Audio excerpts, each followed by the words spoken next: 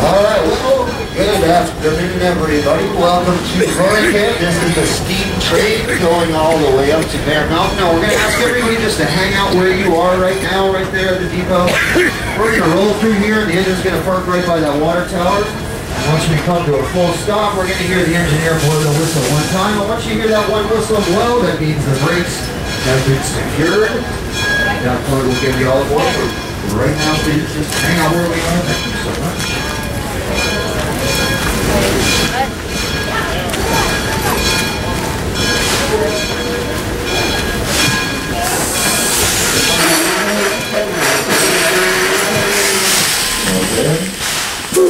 Here we are. We're ready all aboard.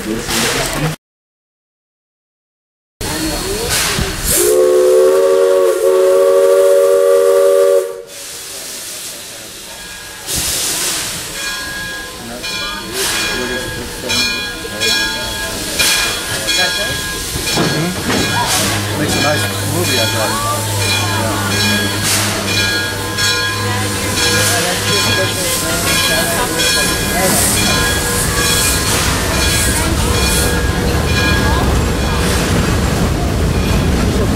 Yeah, this is the only thing I have to do in life is chase trains. Yeah, everyone back here was just making a comment that every one of these engines basically work differently from one another, and that's absolutely true. Now, down at the engine house, we have 3 other working locomotives. The next one that's closest to this was built 1 year earlier out of the same plant, and it is true that they do run and they do act quite a bit differently. Each one does have its own personality and some characteristics. That other one we have is a 1911 Chevy. We also have a 1999 Chrysler engine, which is the oldest operating high-flow switching geared locomotive in the world that still operates. And we also have one that's called the little Kahuku rod engine. It's a little tiny 14-ton tank engine that's not quite strong enough to go up the hill.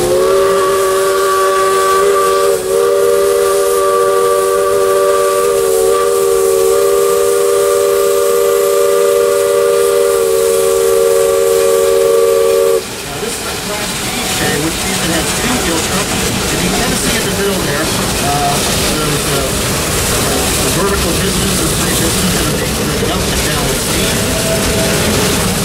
And on the front right, that kind of cylindrical tank, that is the air tank. The 2 domes on top, the one is filled with steam fans that we use for putting traction down on the rails for the wheels when they start to slip. This back dome that has that whistle on it, that is the steam dome with the super dry steam, the super steam as they call it, which is what's used for driving those pistons. On the left-hand side, a couple of things. So the one closer to the cab, that little unit is the fire pump. The one ahead of that is a dynamo. It's a steam turbine that's used for generating 36 volts of DC electricity using the headlights and things like that.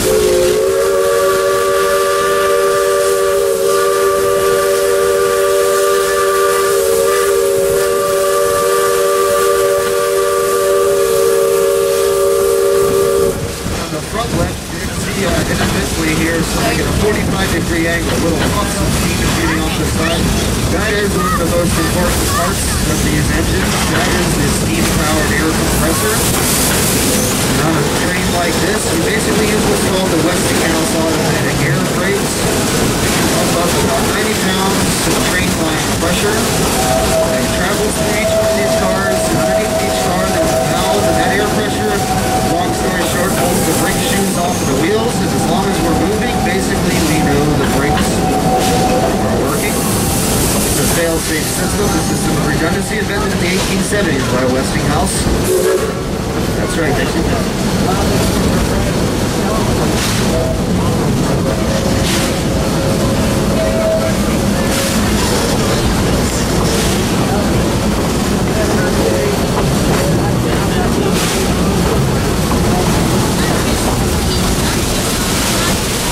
Well, now the trick pretty much begins, folks. Now we're about to enter into the very first old-growth virgin rental preservation in the world.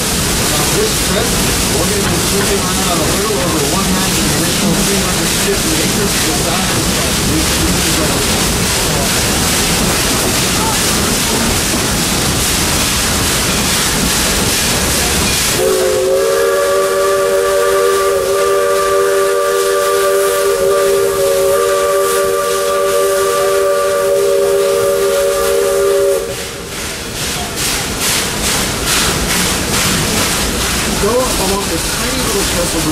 the bigger one. And it would wind around over way up in front of us, and then wind over around over top of itself, and then closer to the dash. Unfortunately, in the year 1976, they came up to the can of gasoline here, and they set it on fire, and they destroyed it for good. And it shut down the railroad for about a month, so what Mr. Clark did was he built this switchback. This is the steepest part of this trip. We do hit the 10.5, and one spot is almost a 12% grade. You guys see the front couple of cars, if you take a look back to your right, that is a switchback. That thing is basically the reason why running camp here is pretty much going to be a home of extreme railroading, and we're going to shove this street backwards switchback here in just a second. Now, you guys, the first couple of cars with the left and right, you're going to see that burned out trestle structure kind of hanging out over top of us.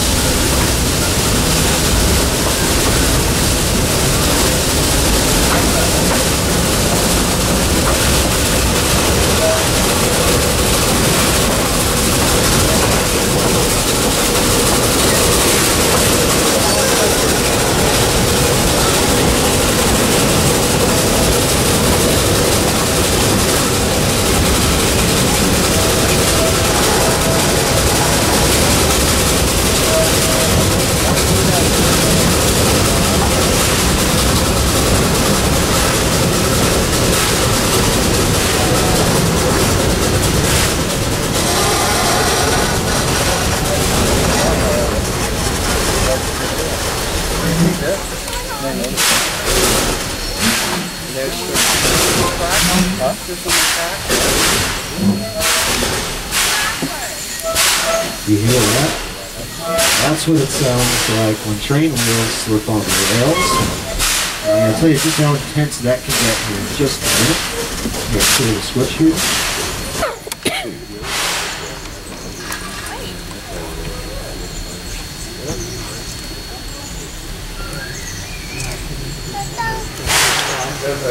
Oh, there's the trestle.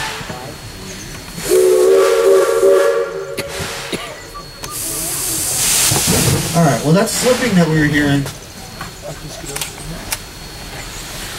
kind of illustrates what makes trains work so well. The whole idea, I guess, right, is the principle of maximum friction and minimum resistance.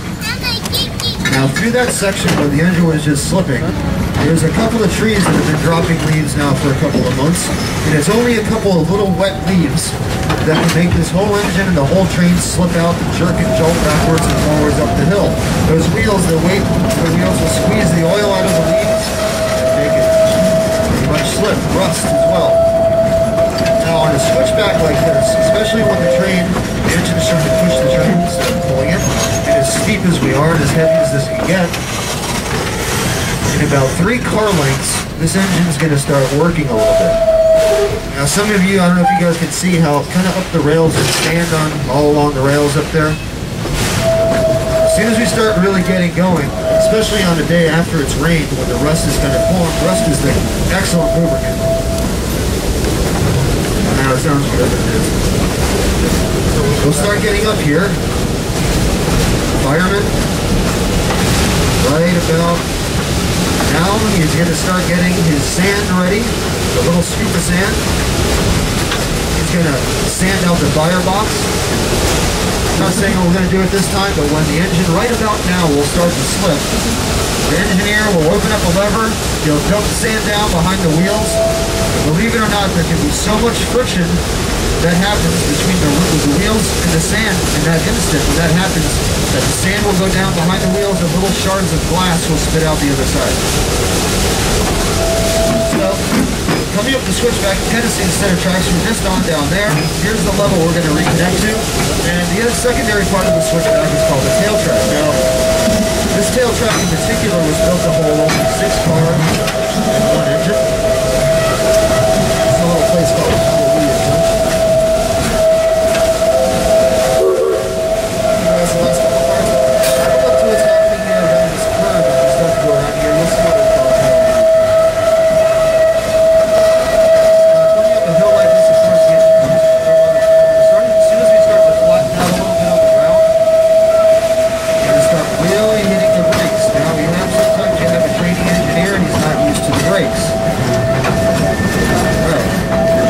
guys that can't see what's going on, we're quickly running out of the hills here, out of the derails here, and it's basically just a blank hillside. So above us, basically, when we do manage to not smash straight into the hill behind us, that's a great day. That's hallelujah. We made it.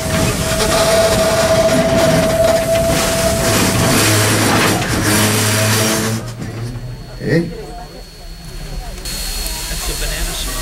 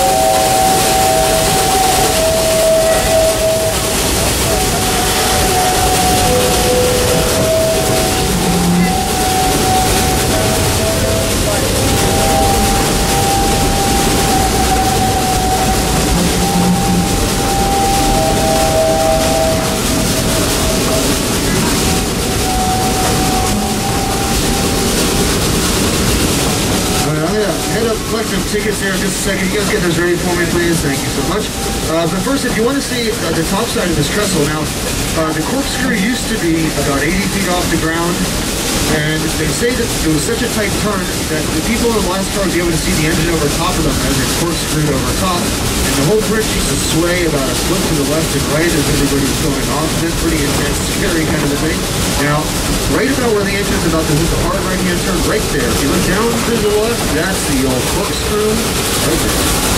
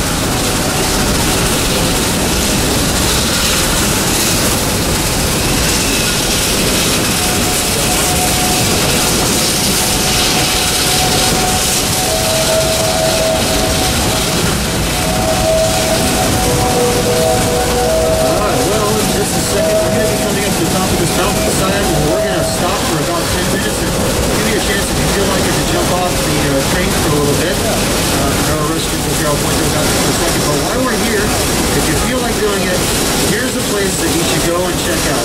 Right just ahead of the engine, you'll know it when you see it. There's a big ring of redwood trees with a big open space in the middle, and it's what you call a cathedral grove of redwoods. The owner Jacks used to call these cathedral groves because obviously the shafts are like shining down through the trees, kind of open space, kind of they're going to this being a church. Now, believe it or not, folks, this is a 6,000-year-old formation. It takes about 6,000 years to form a ring of trees like that. Right over.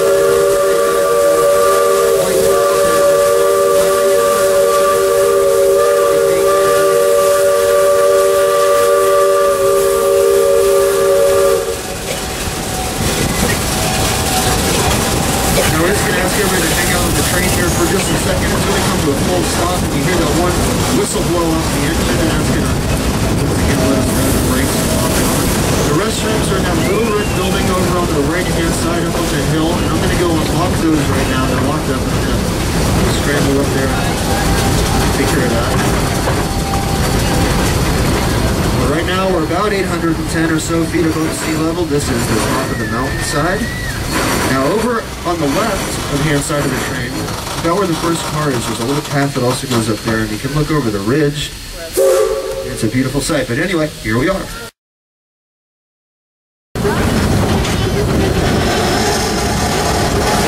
the railroad here has a 99-year lease agreement on the land that was obtained in around 1963. That's a little over 50 years ago, almost 51 years ago today. Basically, it's agreement, a lease off of the same Welch family who's still on the property. And the lease agreement states that as long as we have the railroad here, we have to maintain the forest as well. Now, none of these old growth trees are permitted in any way to be cut down, but if pieces of sections have to be cut, a safety hazard or something like that, then any of the lumber has to stay right here on the property. Nothing can be taken off or sold whatsoever. And keeping with this lease agreement, this once again is why this is the tightest trestle bridge in North America. And if you got a camera, personally this is my own favorite to do the whole trip because over the other side of the bridge, glance back to the train, and use the trestle by itself.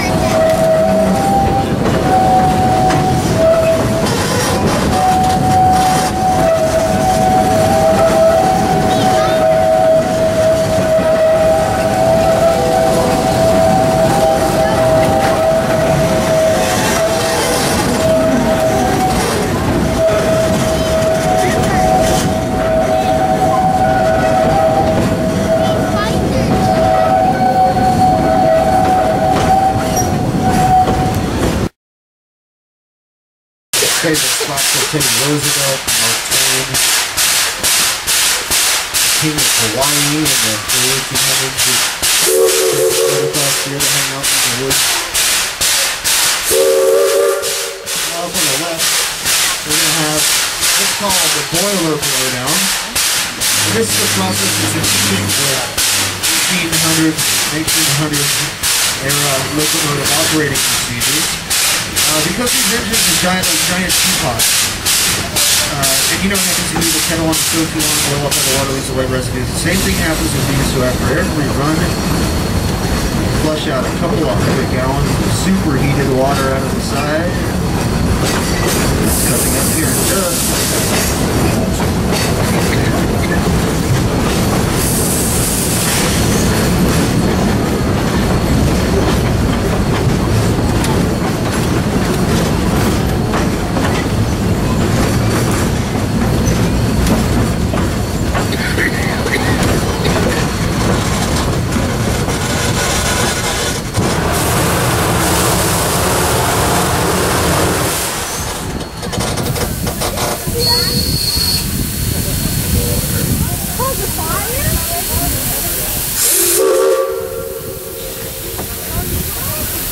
forgot. That was a short one because, as you might have noticed down there at the depot, we are working on our water tower right now. So our water tower is currently empty. We have to save what we have in that boiler and that water tender. Right there on the left, there's a super dangerous looking pile of machinery. That's a steam powered sawmill, like that guy Isaac Brandon set up. Burns to about a quart of wood every 10 minutes. You kind of burn half of what you're trying to cut with a thing like that.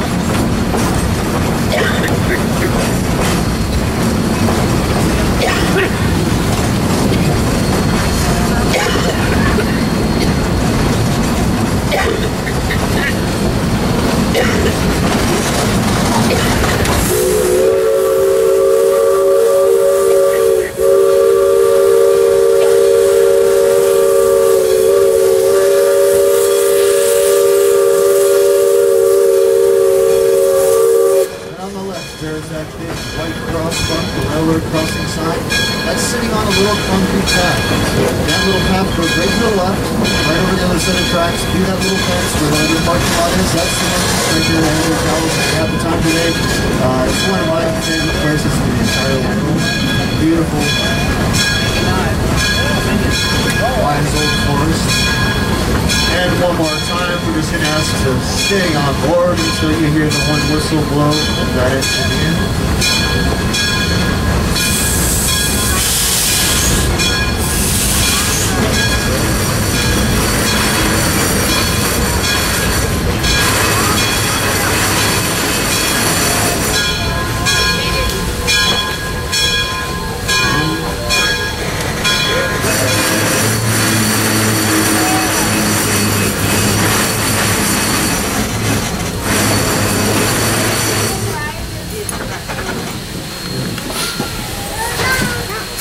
Well, here we are. All right, everybody, have a great